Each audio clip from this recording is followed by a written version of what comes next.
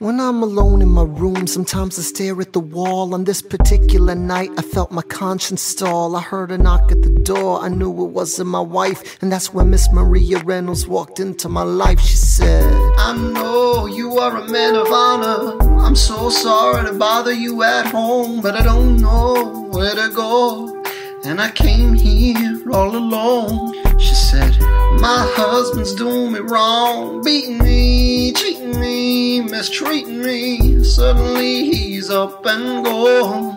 I don't have the means to go. So I offered her a loan, I offered to walk her home. She said, you're too kind, sir. I gave her 30 pounds that I had socked away. She lived a block away. She said, I'm inside, sir. Then I said, well, I should head back home. She turned red, she led me to her bed, let her legs spread and said, stay, hey, hey.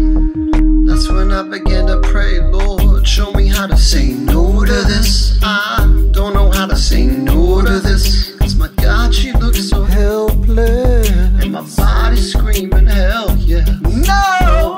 Show me how to say no to this. I don't know how to say no to this. In my mind I'm trying to go, go, go, go, go. And my mouth is on mine and I don't say no.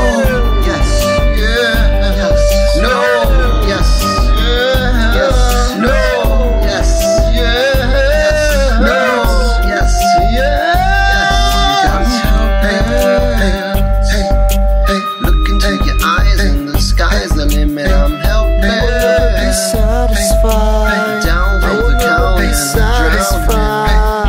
I wish I could say that was the last time I said that last time. It became a pastime. A month into this endeavor, I received a letter from a Mr. James Reynolds. Even better, it said, dear sir, I hope this letter finds you in good health and in a prosperous enough position to put wealth in the pockets of people like me, down on their luck. You see, that was my wife who you decided to uh-oh, you make the wrong would-be sucker a cuckold. So time to pay the piper for the pants he won buckled. And hey, you can keep seeing my whore wife if the price is right. If not, I'm telling you, right.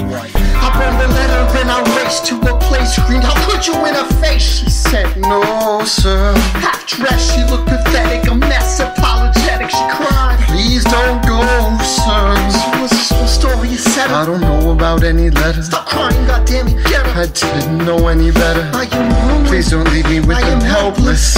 What did you do? Just give him what he wants and you can have me. Whatever you want, if you pay, you can stay.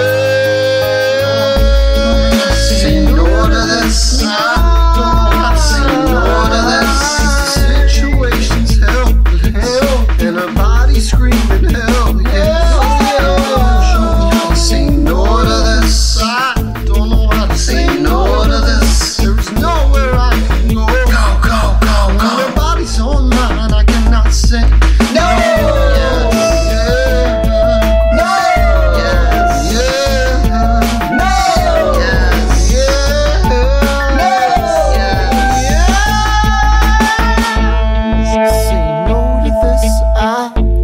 Say no to this. In my mind I'm trying to go, no, no, no. So nobody needs to know.